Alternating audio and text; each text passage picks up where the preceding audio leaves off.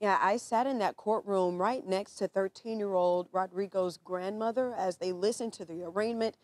They were holding their composure, but they were visibly upset. The hardest part, I think, was when they heard that the defendant, 20-year-old Alexander Tito Oroz, had no remorse. And the family told me after court they believe that he still has no remorse. I can't imagine how he was feeling when he was coming down the hill. He told them to stop. My daughter did too, and he kept on pushing the gas pedal. My kids were scared. That's Norma Tapia. She's 13-year-old Rodrigo's mom, who died in this car crash in Escondido Saturday night.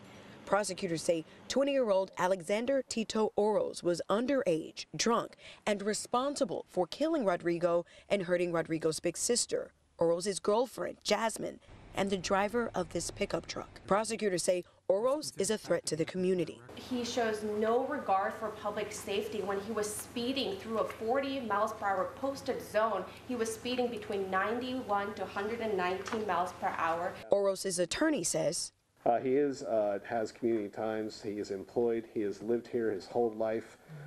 He has no priors, no criminal history, no active cases. Because 20-year-old Oroz is underage, the judge said in court today Oroz's blood alcohol content at the time of the crash should have been 0.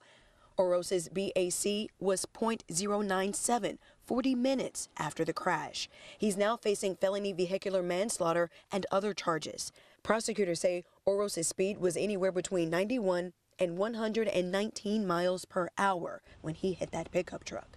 The driver of the truck is still in the hospital. Jasmine is out of the hospital. She's doing good, and she's just lost. Before, I thought he was a sweet guy. He would always open the door for my daughter like a gentleman, and now I know he's not that guy.